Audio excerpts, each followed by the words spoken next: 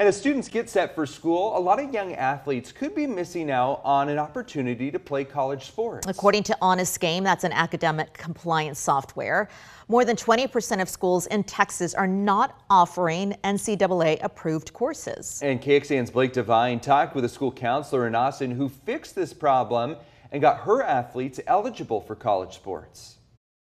We give them that extra time. So we start earlier, our day is a little bit longer. Lizzie Tenbrook is a college counselor at Austin Achieve, a charter school preparing its students to attend top universities. NCAA course completion, or I guess portal management, was kind of given to me, and I had never had any experience with the portal. But when she took over, kids were falling through the cracks. Internal auditing of their transcript. Academically ineligible to play college sports. It was a barrier, and we're a school that's trying to remove barriers, but unfortunately we were faced with one just because we couldn't kind of navigate this process. Eventually, she sought help from Honest Game, a software transforming transcripts for each student into college compliance reports. They didn't have any classes that were academically approved, academically eligible for the NCAA, meaning that none of those kids could be able to accept an opportunity. Honest Game co-founder Kim Michelson says this is quite common in Texas every year. Oftentimes, a student will miss an opportunity not because of their grades,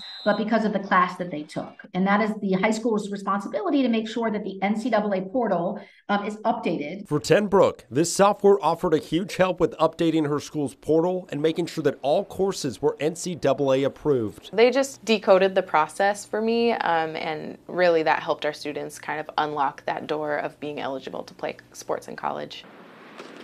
Good. This allowing dreams to become reality for senior quarterback Richard Aguilar. I'm looking to go into college, any college that is willing to give me an opportunity. I'm willing to take it to have a good future and a good opportunity. Blake Devine, KXAN News.